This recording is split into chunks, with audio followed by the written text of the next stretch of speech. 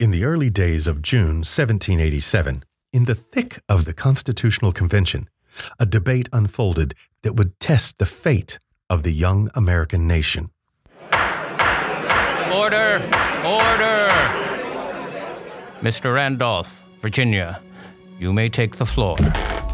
I submit for consideration of the committee a resolution to be included in this new Constitution to form an executive branch of the United States.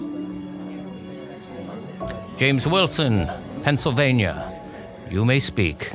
I move that we amend the resolution by adding to the words, an executive branch to consist of a single person. Very well. Does the committee wish to respond? Very well. Should the committee move to put the issue to a vote? Dr. Franklin. This is an issue of great importance. Before we put the issue to a vote, would the gentleman who made the motion like to explain their sentiments? I feel a single man would feel the greatest responsibility for the post and administer the public affairs best. A single head of state would not be interrupted by infighting and would only serve to enforce the laws put in place by the legislature.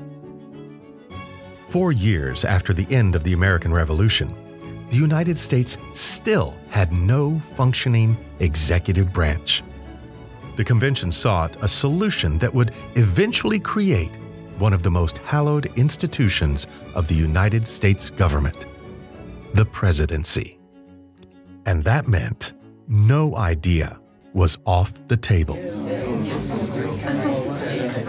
I am for appointing 3 persons from 3 districts of the country to compose the executive. A single person may be considered the fetus of a monarchy. On the contrary, unity in the executive, instead of being the fetus of monarchy, would be the best safeguard against tyranny. Among 3 equal members, I foresee nothing but uncontrolled and violent hostility.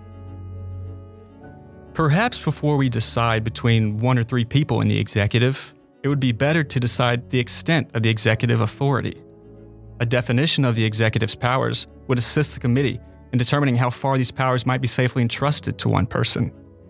When James Madison suggested to define the extent of the executive powers, he must have known just what a monumental task lay before the convention.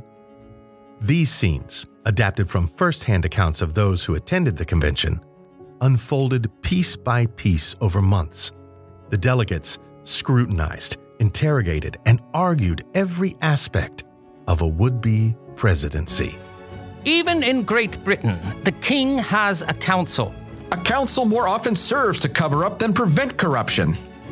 We should make the office unpaid to prevent men from seeking the office for their personal wealth. A veto is essential to check the powers of the legislature. I am against enabling any one man to stop the will of the whole. Add that the president may be removable on impeachment and conviction for misconduct or neglect in the execution of his office. A president should serve for 7 years. A president should serve for 3 years. Stop! We are not indeed creating a British government, but a more dangerous monarchy, an elective one. Do you want to pave the way to hereditary monarchy? Do you flatter yourself that the people will ever agree to this? If you do, I venture to tell them you are mistaken. The specter of the monarchy loomed over the convention, but after years of ineffective federal administration, many were frustrated with the status quo. So, how would they create this office to prevent it from falling prey to the same abuses as the monarchy? One voice that was silent during this debate was George Washington. At this point, he was merely president of the convention, not of the United States. Washington favored a strong executive branch, but he did not wade into the ferocious debates about its powers and limits. Washington, and others in the room, likely knew that whatever decisions were made about the executive branch, he would be chosen to lead it. So, Washington watched as agreements and disagreements collected into pressing questions that would define not only his future, but the future of the United States. What would the powers of a president be? How would the powers of a president be checked? And perhaps most importantly, what is a president? In this podcast, we're exploring George Washington as both president and precedent, from the very origins of the U.S. presidency at the Constitutional Convention to Washington's final warnings in his farewell address. We will break down how one man shaped the presidency and the many times that it could have all fallen apart. This is Inventing the Presidency, Episode 1, The Making of a President.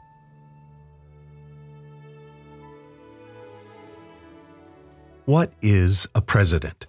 Today, over 60 countries across the world have a president. While a monarch is born into their title and a prime minister is typically selected by a legislative body, a president is elected by the population of a country. The powers of a president can vary from country to country, but it is typically an office with separate powers from the legislature. Although both the president and the legislature may have the ability to check the other's powers. In the United States, the president oversees foreign diplomacy, appoints high-ranking federal positions, and confers with a cabinet of advisors. The president can sign laws passed by the legislature into existence, but can also veto them so that they do not pass. This is the presidency as we understand it today. But in the 18th century, no nation had a president. There are lots of different presidents in the political realm. Here is Dr. Peter Kastor, Samuel K. Eddy Professor of History and American Culture Studies at Washington University in St. Louis. There are presidents like the President of the United States, office holders who have similar duties. There are presidents in other countries that have very different powers, very different duties. Some of them are democratic, some of them are not. But we also encounter presidents in lots of other ways. People are presidents of their high school debating society. They can be presidents of boards of trustees. It's a title that's used in a lot of different ways. At the time George Washington became president of the United States, there was only one president in the political sense that we understand it now, and that was him. So let's take the word president and divide it up.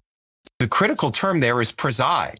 When the Continental Congress came into being, the first and then the second Continental Congresses, these were supposed to be gatherings for representatives, first from the colonies and then from the various states.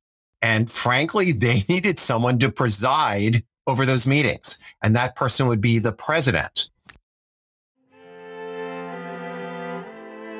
It is easy to forget sometimes that behind the myth is a man whose education ended at age 11 and who lost more military battles than he won, a man who was both praised and criticized by the press, a man known for his stoic demeanor and careful deliberation as much as he was for his temper, a man who fought for liberty but who over the course of his lifetime enslaved hundreds of men, women, and children.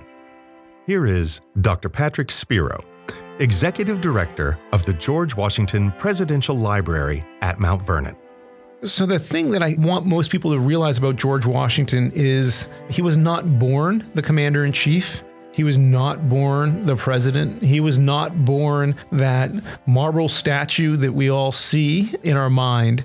He was born in a small farm on a river in what was considered a remote part of the British Empire. He had to cut his own path through life. He had to figure out how to navigate a number of challenges and uncertainties throughout his life. I mean, Washington was born into an era of incredible uncertainty. His entire life was a period of incredible instability, and he navigated it. Let us take a step back to Philadelphia, 1787. 4 years have passed since the conclusion of the American Revolution. Washington has long since resigned his commission as Commander-in-Chief and has returned to his beloved Mount Vernon. At this point in time, there is no executive branch and there is no constitution. The young nation is governed by the Articles of Confederation. The Articles of Confederation were the United States' first attempt at a constitution. Adopted by the Second Continental Congress in 1777 and ratified in 1781, the Article's second clause dictated that any power not specifically delegated to the federal government would revert to each individual state. With 13 government bodies, it was becoming increasingly clear that the Articles of Confederation were no longer sufficient to govern a union. Mounting debt from the war and the inability to negotiate treaties left the new nation vulnerable. Presidential historian Lindsay Chervinsky, author of The Cabinet, explains why the Articles of Confederation failed. It failed for a couple of reasons. One, structurally, it required almost unanimous consent to get anything done. And the 13 states agreed on almost nothing. The second problem was that the Confederation Congress was not empowered to levy taxes the way it needed to do, to pull together military forces to defend the nation, to provide the support for diplomacy that was required to manage the United States' relationship on the international scene, or to manage tensions and conflicts between the states. And so what happened is that the states basically split into sections where they had different interests, demands, needs, and they were squabbling with each other, they were arguing with each other, and Congress couldn't really do anything about it and was totally bankrupt to pay its own debts, to pay the state's debts, or to engage in any sort of diplomatic or military defense efforts. So, in 1787, the states convened a new convention. The goal? To create a new model of government, or, at the very least, to reform the Articles of Confederation. This constitutional convention met in what is now known as Independence Hall in Philadelphia. Every state, except Rhode Island, voted to send delegates to this new convention. For months, they prepared until that fateful day on May 14th, 1787, when the convention was scheduled to begin. The doors opened and almost no one showed up. From the Diary of George Washington, Monday, May 14th, 1787. This being the day appointed for the convention to meet, but only 2 states being represented, it was agreed to attend at the same place at 11 o'clock tomorrow. On that first day, only the delegations from Virginia and Pennsylvania had arrived. The second was perhaps unsurprising, considering the convention's location in Philadelphia. It would take a little more than 10 days for a quorum of 7 states to be reached. At that point, Washington was merely a delegate, sent to lead the Virginia delegation, which included, among others, James Madison, George Mason, and Edmund Randolph. On May 25th, the convention finally began. On that first day, Robert Morris nominated Washington himself to be the president of the convention.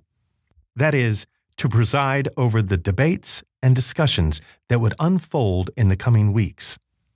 According to James Madison, Benjamin Franklin was said to be the only other serious contender, and had he not been sick that day, he would have nominated Washington himself. Madison wrote of the occasion, General Washington was unanimously elected by ballot and conducted to the chair by Mr. Morris and Mr. Rutledge, from which, in a very emphatic manner, he thanked the convention for the honor they had conferred on him, reminded them of the novelty of the scene of business in which he was to act, lamented his want of better qualifications, and claimed the indulgence of the House towards the involuntary errors which his inexperience might occasion. Progress was slow. The New Hampshire delegation wouldn't even arrive until July. Rhode Island wouldn't send any delegates at all. Behind shuttered windows in the heat of an infamous summer, delegates argued on every point of the new government. How many delegates should each state receive in the new legislature? Should that number be determined by the population or wealth of the state? And if so, how would the enslaved population figure into those numbers? And what about the powers of the executive branch? They did not want a king. But what was it that they did want? Should the country be led by a 3-member board or by a single head of state? Lindsay Chervinsky explains the different precedents available to 18th century observers. Washington had a couple of different precedents that he could pull from. Most were examples of things not to do. So the British government is obviously the most obvious choice. The nation had just fought a war declaring its independence from the British Empire, and that war had ended only 6 years before Washington's inauguration. So that's really not a very long time. And most Americans still remembered what the British monarchy looked like, how it acted, what were the abuses that they had objected to. Another example was a little bit closer to home. All of the states had created constitutions after declaring independence, and most of them had gone pretty radically in the opposite direction of the British Empire. And as a result, they tended to have very little power. They tended to be fairly decentralized. And so that was an example also of how not to act, because many of those constitutions produced governments that were quite inefficient and really didn't get much done. And trying to find that middle ground was tricky, but at least it sort of provided polar opposites. Washington took his role as president of the convention seriously. He favored a model of government with a strong executive branch led by one single elected leader. But he also hesitated to interfere with the decisions that unfolded during the convention. Since the role of the president was to preside, Washington remained relatively quiet during the debates. Washington may have perceived his role as keeping order rather than influencing debates. Washington's diaries give us a glimpse into the slow and sometimes tedious progression of the convention. He wrote of long days, endless committees, and postponed debates. But on September 17th, 4 months after the convention began, he finally wrote about its success. Monday, September 17th, 1787. The Constitution received unanimous assent of 11 states, after which I returned to my lodgings and retired to meditate upon the momentous work which had been executed after not less than 5, for a large part of the time 6 and sometimes 7 hours sitting every day. Sundays and a 10 days adjournment to give committee opportunity and time to arrange the business for more than 4 months. The first state to ratify this new constitution would be Delaware.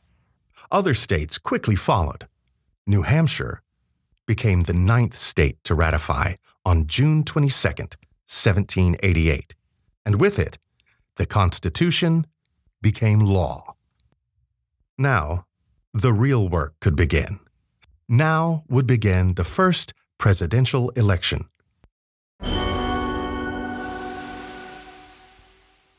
If you're enjoying Inventing the Presidency, be sure to check out our other podcasts from the George Washington Podcast Network. Learn about the lives of Sambo Anderson, Ona Judge, Caroline Branham, and others in Intertwined, the Enslaved Community at George Washington's Mount Vernon. Or get up close and personal with Washington's own library in The Secrets of Washington's Archives. Listen on Spotify, Apple, YouTube, or on your favorite podcast app. Go to georgewashingtonpodcast.com to learn more.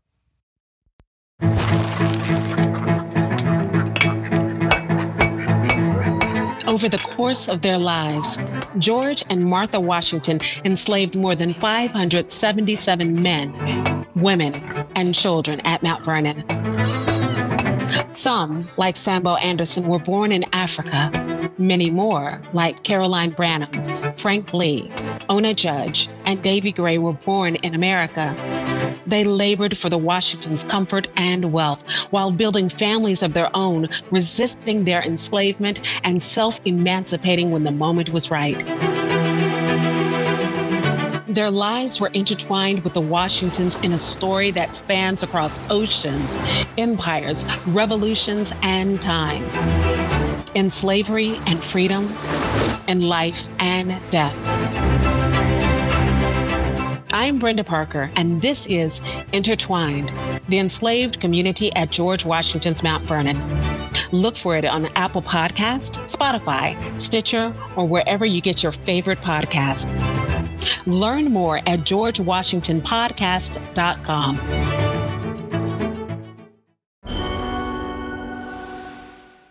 The first presidential election took place between December 15th, 1788, and January 1789. Washington never stood for election. He never campaigned for the position. He didn't even volunteer. It would not be until the election of 1800 that presidential candidates would launch formal campaigns. While loose political factions existed, there were no party politics or official partisan structures yet. Yet, George Washington remains the only president to be unanimously elected by the Electoral College. In some ways, this outcome was unlikely. After all, Washington did not want to be president. When he had resigned his commission as commander-in-chief in 1783, Washington had likely considered his public career over. He wanted to retire as a private citizen. While Washington had proved himself as a successful commander and a hero in the eyes of his nation, his heart lay at Mount Vernon, his sprawling plantation on the Potomac River, just 20 miles south of what is today Washington, D.C. Mount Vernon was home to Washington, his wife Martha, 2 young grandchildren, and over 300 enslaved people. Washington's absence during the war left Mount Vernon in disarray, and it was Washington's intent to spend the rest of his life farming as a private citizen. Bruce Ragsdale, author of Washington at the Plow and winner of the George Washington Book Prize, explains. Washington spent more time farming throughout his life than he did either in military service or in political office. And he always said it was the activity that was best suited to his disposition. It was certainly what he most enjoyed. But he also invested it with an enormous public, even civic purpose. And that was never more true than in the 1780s when he had returned to Mount Vernon after resigning his commission from the Continental Army. He was probably spending more time farming in those years than he ever had before or again in his life. And it made him even more reluctant than he otherwise would have been to leave to accept the presidency. Despite all this, Washington knew from the moment that the office of president was created that he would be elected. Almost everyone in the United States did. In fact, some of those who attended the Constitutional Convention admitted that they had created the role with him in mind. There were no other serious contenders for the presidency. Everyone pretty much understood that once the Constitution was ratified and there was going to be one president, then Washington was going to be that president. First, he had the public service that was required. He had sacrificed for 8 years during the war. He had a national stature. As commander-in-chief, he had traveled up and down the country, and that was something that was relatively rare for Americans at the time. So the fact that a lot of people knew him and knew of him was essential and important. And lastly, he had proven himself to be trustworthy. He had proven that he could wield enormous power, just gargantuan amount of power, and then give it back and not abuse that said power. And then, of course, at the end of the war, he returned his commission and went home and became known as the American Cincinnatus, the general who returned to his plow. And that was something that we kind of take that for granted today, but in the course of human history, that is a mind-blowing activity. That is not something that was done. So the fact that this person who had had so much power, who had sacrificed, who had demonstrated a capacity for leadership and bringing people together was also trustworthy was a really unique combination. Duty and desire thus created a deep conflict for Washington. On April 1st, 1789, on the precipice of the electoral decision, Washington wrote to Secretary of War Henry Knox. So unwilling am I, in the evening of a life nearly consumed in public cares, to quit a peaceful abode for an ocean of difficulties. I am sensible that I am embarking the voice of my countrymen and good name of my own on this voyage. But what will be returns will be made for them. Heaven alone can foretell. Integrity and firmness is all I can promise these. But the voyage, long or short, shall never forsake me, although I may be deserted by all men. The first election was very different than the elections that we would recognize today. For one, there was no campaigning, no nomination either. Each elector would have 2 votes to cast for president. Each state had their own rules for choosing electors. Here's Peter Kastor again. First of all, almost every state had very explicit rules that only white people could be allowed to vote. And more specifically, only white men could vote. And even more specifically, only white men who had a certain amount of property could vote. And property could mean land, or it could mean property appraised in other ways. So someone living in a city who didn't own land, but who owned a house and had money in other forms might have access to suffrage. And then when these voters went to the polls, they were not voting for a president. They were voting for electors. The Electoral College affirmed from the start, everyone seemed to assume that the Electoral College should affirm the popular majority, but how those electors actually went about their business, again, it varied from state to state. In some states, electors were decided by popular vote. In others, the legislature appointed the electors. Not all of the states even voted. New York was unable to decide how to choose their electors, and North Carolina and Rhode Island hadn't ratified the Constitution yet. 4 electors chose to abstain. The first electors convened on February 4th, 1789. But once again, it would not be until April that enough state representatives would gather to reach a quorum. At that point, each elector cast 2 votes for president. The one with the most votes would win, and the runner-up would assume the role of vice president. On April 6, 1789, 69 electors from 10 states cast their votes. 35 votes were needed to be elected. Washington won all 69. With Washington's unanimous election, the country now had its first president. But what exactly did that mean? Surely Washington could not simply preside in the way that he had at the Constitutional Convention. But the document produced by that body provided surprisingly little guidance. While Article 1 of the Constitution comprises of 10 sections outlining the powers and limits of the legislature, Article 2 only contains 4 brief sections on the roles and duties of the president. A president could make treaties with foreign powers, so long as he had the approval of Congress. A president could appoint ambassadors, judges, and other federal positions. A president would lead the military as commander-in-chief. A president would also, from time to time, advise Congress on the state of the Union. But what did it mean to take advice from the Senate? Or to give advice, for that matter? Would he give advice in person or deliver it in a letter? At what point did advice end and action begin?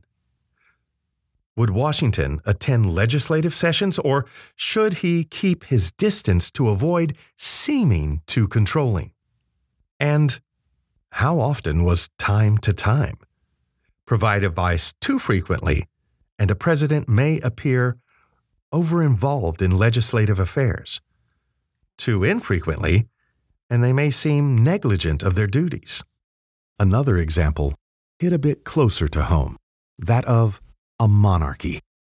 By this point, Britain itself was operating as a constitutional monarchy. This means that it is governed primarily by a parliament. The executive, in this case, might be considered a king or queen. Americans were wary of this system, and rightfully so. The lack of term limits meant that a monarch was ruler for life. It was also a considerably expensive form of government. European monarchs traditionally expressed their strength visually and socially through extravagant lifestyles and celebrations. But there was one precedent that Washington knew quite well. Washington, like all humans, was shaped by what he had done prior. And prior to serving as president, he had been the commander-in-chief of the Continental Army for 8 years. And the practices that he developed of how to work with Congress, how to manage fractious, sometimes disagreeable, very egotistical, opinionated officers, how to hold them all together and hear their different opinions, how to manage those personalities and get them to work towards a common cause, that had worked well for him. And so he often drew on what he had done well previously and brought that into the presidency. Rick Atkinson, Pulitzer Prize-winning author of The British Are Coming, The War for America, Lexington to Princeton, 1775 to 1777, explains Washington's military leadership. Washington, in the first year of his tenure as commander-in-chief, says, and I think it's in early 1777, he writes that a people unused to restraint must be led. They will not be drove. That's an extraordinary insight, I think, for someone who aspires to lead the American people. It's something that he has picked up fairly quickly as commander-in-chief. It's a recognition of the fractious nature of the Americans, and it's a recognition of the approach that's necessary in order to be successful, first as a general and ultimately as a political leader. But there are differences as well between a president and a general, one that Washington is careful to navigate. As a general, Washington was able to be directive, as they say in the military. He could give orders, and he could expect those orders to be obeyed, or there would be severe consequences. As president, he does not have the military code of justice behind him. He cannot be directive in the same way. He cannot give orders in the same fashion that he was accustomed to for 8 years as commander-in-chief of the Continental Army. And so there's a political component of it that if you are trying to achieve a certain goal, a political goal, an administrative goal, as president, you've got to have alternatives to simply saying, this must be done because I say so. So, what was George Washington's presidential leadership style? The answer is, it changed over time. At the beginning, Washington would take a more reserved stance towards the presidency for fear of overstepping the untested limits put forward in the Constitution. But as his presidency progressed, and as the United States faced more challenges from both inside and outside its borders, Washington found himself asserting the powers of the executive branch in ways that would forever shape the young nation. In hindsight, it might be easy to overlook the momentous task that lay ahead of Washington, or to believe that his success was inevitable. But Washington knew one misstep could weaken or even collapse the fledgling government. I think Washington's most important accomplishment and his most important legacy is that no matter what Washington was involved with, whether it was in military, whether it was in politics, and especially when it was in agriculture, was that he was always looking at something larger than his immediate interests. He was always looking about the impact on this nation that he envisioned from a very early point, even before. He's talking about a rising empire even before the Revolutionary War. And so he always saw that even his personal choices as a farmer or as a manager of an estate had implications for the future of the United States. And nothing is more important to Washington than the future of the United States.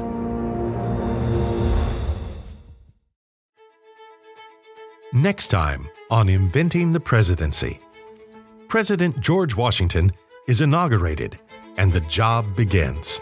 How do you strike that balance between accessibility and also dignity? And, he's a formal, serious guy. And how do you do that? Obviously, he's not a king. He's not a monarch. And that connection between him and the citizenry are so important. But before the United States can break in their new president, they almost lose him. Washington is so ill, he nearly dies twice his first year in office. And every moment that Washington shows some sign of personal physical weakness, Adams is terrified because he knows he will have to step into that role at a moment's notice.